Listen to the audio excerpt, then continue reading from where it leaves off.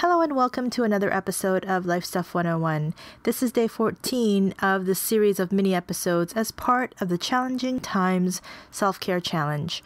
My name is Mio Yokoi. I work as a registered psychotherapist in Toronto, Canada, and also as a coach and supporter to striving, highly sensitive folks everywhere. And before we begin, I'd like to make sure to mention that what I share on this podcast is for general information purposes only and not meant to be specific advice. And for personalized help, questions, or concerns you may have, please consult your doctor or appropriate medical or mental health care provider. Again, welcome to day 14 of the Challenging Times Self-Care Challenge. The goal of this challenge is to give you a little something to add a bit of structure to your day to help with self-care. It's my hope that by building in some time for self-care, it might also help to support you emotionally and mental health during this difficult time. Or even if these prompts serve as distractions for a few minutes in your day, I hope that might be of help too. And I also make sure to repeat in every one of these episodes that even though it's called a challenge, the reality is just getting by day to day, moment to moment with what's going on right now in and of itself is a lot. But these prompts are here to support you. So this challenge isn't about productivity. It's about self-care. And if you'd like to be notified when each of these episodes are uploaded, you can either subscribe to the podcast wherever you listen to podcasts, or you can also go on over to lifestuff101.com/challenge, which has a list of every episode. So before we get into day 14 of the challenge, Day 13's prompt was, take time away from screens or adjust settings on your screen and to make sure to relax your eyes. So what it seems like a million years ago, before this whole COVID-19 situation started, many of us were already used to looking at our phones multiple times a day. And if work involves looking at screens, that was also already a lot of screen time.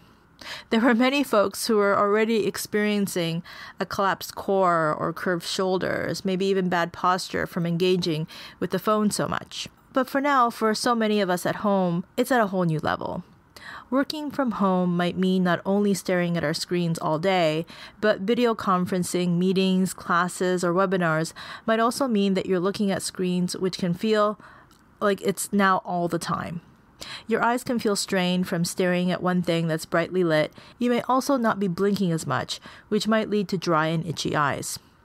Even though it can be easy to fall into the habit of working on our phones, computers, or watching TV for prolonged periods of time, it can be helpful to be mindful of our daily screen time and to either take steps to reduce the amount of blue light we're taking in by either adjusting the lighting of the screens themselves or to take time away entirely from screens. Because when we're not feeling great and when we're strained in some ways, even if it's our eyes, or it could be that we have headaches or shoulder pain or neck pain or back pain, this also impacts our mental health. So just being able to take some time away from screens on a regular basis might help just for us to be feeling a little better on a daily basis. I'd like to know how you made out with day 13 of the challenge. You can find me on Twitter at LifeStuff101pod, on Instagram at LifeStuff101podcast, or on the website at LifeStuff101.com. Now it's time to get into day 14. And today's self-care prompt is taking time for reflection. Whether it's through this challenge and these self-care prompts or in other ways, it can be helpful just to pause and take stock, especially because we are experiencing such unusual times when the days can seem as though they're just blending into one another. And just like on day 7 of this challenge, I decided that every 7th day will be the day I take some time to reflect. For myself personally, I do like to reflect on the weekends, but for this particular challenge anyway, it'll be every 7th day of the challenge. I feel that there is a difference between taking time to reflect and making meaning. And I think that many of us want to make meaning of things. And maybe, especially right now, there's a feeling around, what is all this supposed to mean? Or what am I supposed to make of all of this? And, it's my belief that since we're still in the middle of this, it might not be possible to have a full picture right now. It's like we're gathering all the puzzle pieces so that at a different time in our lives, we can put the puzzle together and we can get the fuller picture. But when it is possible to have all those pieces in place and we're able to look back and take stock, it can be helpful to have things like a record of some recollections to round out how to make meaning of it all. So to have those puzzle pieces that we're creating right now, just to be able to have at a different time. One of the biggest things I've learned about myself through this, so this is something that I have learned through my daily reflections and even these every 7-day reflections, is that early on, I took this opportunity to wean out regularly drinking caffeine. Right before the decisions were made for us to be staying at home and self-isolating, I had a really helpful virtual consultation with Sherry James, who is a naturopath in Australia.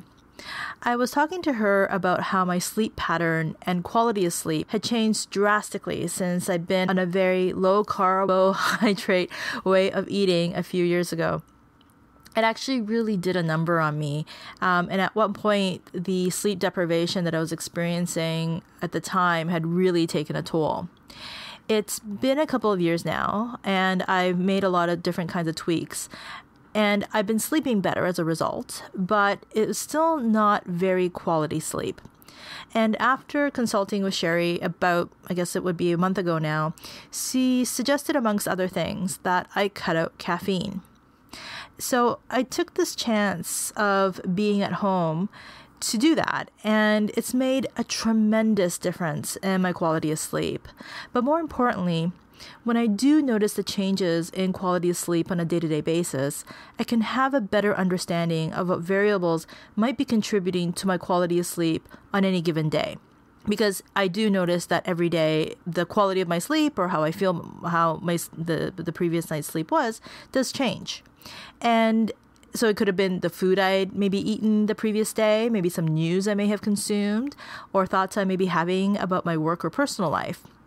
And through these reflections that I try to do on a daily basis, I'm learning what seems to be the causes of the things that impact my well-being and sleep.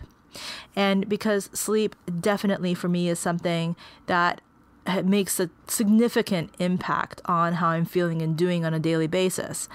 But to round it off here, taking time to take stock and to bring awareness to these variables has allowed me to have a better understanding of how things impact me, which then impact my sleep. But it's given me such a better understanding of the things that do impact me in such large ways for me. Now, this might not necessarily be the area you focus on, although I do believe that sleep is something that's important for all of us to have a good relationship with. But I thought I'd give you an idea of what a reflective practice can look like. And as you can probably tell, I am quite focused on my quality of sleep at the moment. So it is something that I am reflecting on a daily basis. But I also do reflect back every weekend to see if there was anything to learn or adjust based on my daily reflections. So the day 14 of the self-care challenge is taking time today for reflection. So here are your steps for today's challenge. Step 1, set aside 10 minutes today to dedicate to completing today's self-care prompt.